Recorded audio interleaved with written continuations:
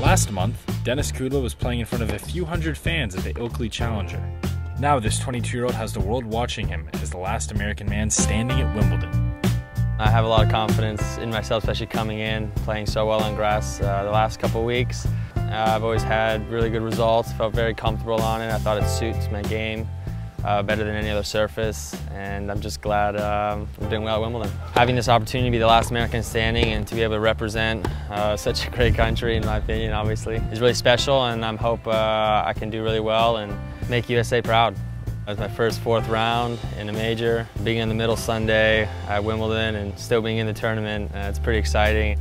It's been a roller coaster first week for the young American, playing 14 sets in 3 matches. But off the court, he's managing to stay composed. Usually when you're playing long matches like that, you'll sleep pretty well. Adrenaline can get a little high right after the match, especially with all the messages. So maybe I'm a little excited on the match days, but the off days have helped a lot. Being able to calm down and refocus and get everything back in order so you can get ready for the next match. I'm excited to play Cilic. Obviously he's won the US Open. He's been a great player for so long. Just hoping that I can perform the best I can and give myself a chance to win.